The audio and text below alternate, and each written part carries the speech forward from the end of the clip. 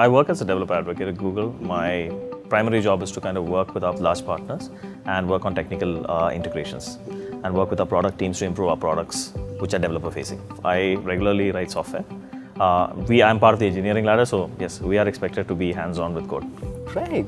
So do you love coding? Oh yes, I am very much in love with coding. I still do it regularly. Well, I started very early. I was about 12 or 13 when I started coding, and it was always fun for me. I wrote more code than I played games, I guess, at that age, so it was always fun for me. At age of 12? Yeah, I started off pretty early. I had good mentors, so that's the way I would put it. That's great. So with which programming language you really started? I started with C.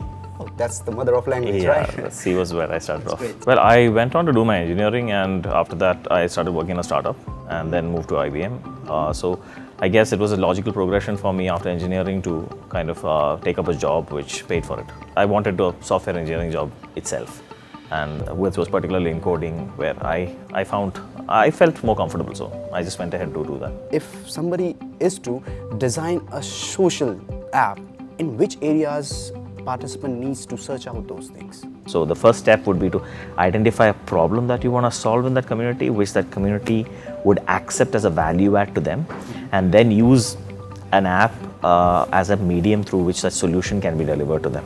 So identifying the problem would be the first step for me. But gathering that data will give you insights which will help you define that pain point really, really well. Because you are not that audience, if you're not part of that community, it's very difficult for you to kind of understand the pain point of the community and be in that shoes. So it is best that you interview people who are in that situation and then get the data to decide on the problem. Exactly. So that was Mr. Amrit for you. Thank you, Mr. Amrit, for your time. We were honored to have you here. That was fun. Yeah, it was fun too. Thank you.